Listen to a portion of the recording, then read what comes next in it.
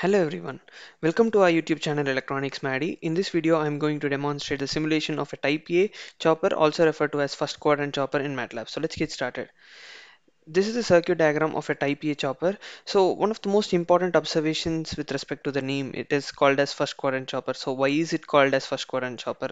So it's very simple because the voltage and current will always be positive throughout the operation of this particular switch. As a result, it is called as a first quadrant operation or first quadrant chopper. So how do we say that the voltage and current is always positive? Uh, Whenever the switch is on, consequently current flows to the load and current is positive and voltage across it will be positive negative in this convention. When the switch is off, whatever energy is stored, in case you have an inductor, then consequently the stored energy will flow through the freewheeling diode. So, however, the current direction will still be remaining the same, hence it will still be positive and the output voltage will be zero at that point of time.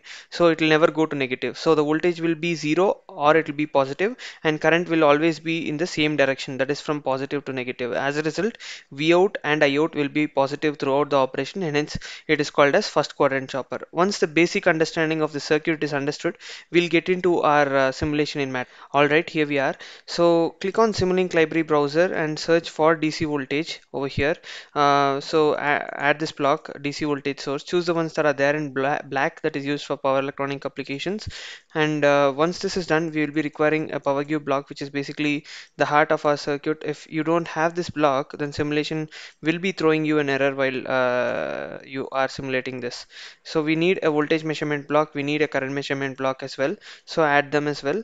Once that is done, we will be requiring a MOSFET switch. So search for MOSFET, scroll a little down, use this MOSFET over here, add this block.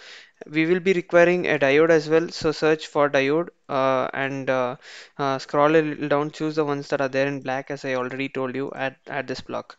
Once this is also done, we will be requiring a series RLC branch. Search for series RLC and add this block. Later on, we can change it to the type of load that we want.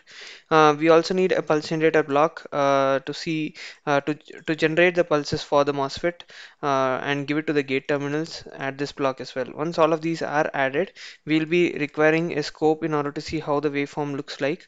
So search for scope and add this block.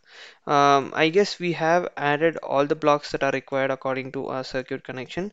So we can get started off by placing them in appropriate positions and then by entering the parameters with respect to our given values. So we will be doing a couple of things here. First up, we need to disable the measurement port because we're not using them. We have to do it for both MOSFET and the diode. Rotate the diode and make sure it is in this particular direction for freewheeling operation to take place. For that, you can use Control R in order to rotate. And once this is done, we will be connecting it in the form of a circuit connection according to the circuit connections. We'll be connecting it, and we'll be rotating the load Control R so that it looks in a proper way. I'll be choosing a resistive load, or you can also choose an inductive load. Randomly select one value just to show what is the uh, direction in which the current flows and what is the sign associated with the current and voltage. That is the only reason. So give the pulse to the gate terminals. So double click on the DC voltage source and change the voltage to be equal to 24 volt. Double click on the pulse generator block and change its amplitude, say equal to 10, just for us to see how the amplitude looks like. This doesn't matter. For us to properly see, in case you want to see the gate pulses, this will be applicable. Time period, I'll be choosing 0.02 seconds. Very simple. Um, Frequency, if you're considering it to be equal to 50 hertz for one cycle, 1 by 50 is 0.02 for 360 degree. That is the reason 0.02. Nevertheless, if you change this also doesn't matter. Just for having a clear visual indication of how the waveform looks like, I'll be using this. Choose the pulse width to be equal to say 65%, slightly greater. 65% of the time it is on and the remaining 35% of the time it is off. I'm not giving any phase delay. Click on OK. So we have entered all the parameters according to our requirement. I'll be connecting a voltmeter at this point across the load, which is basically a resistor that is used, and a negative with respect to the other end of the resistor.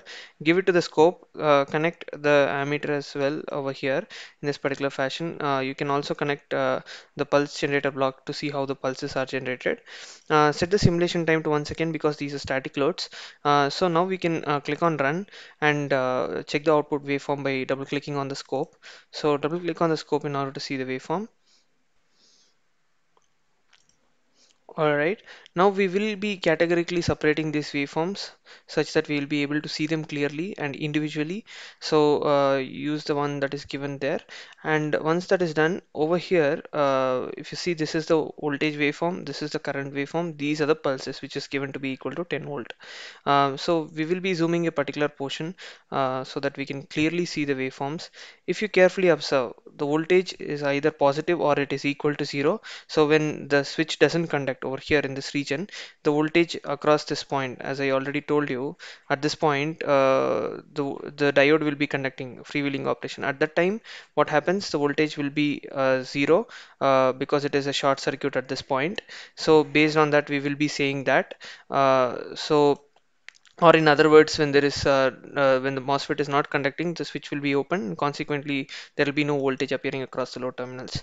So this is the way we will be saying current is positive or it is equal to zero at some portion of time. Since we are using a resistive load, it is zero. There is no freewheeling action taking place, and similarly, these are the pulses that. So that's it for today. In case you like this video, please do like it, share it, and subscribe to our channel for regular updates. If you have any questions, feel free to reach out by typing in your questions in the comment section below. Thanks for watching this video. Please do keep supporting.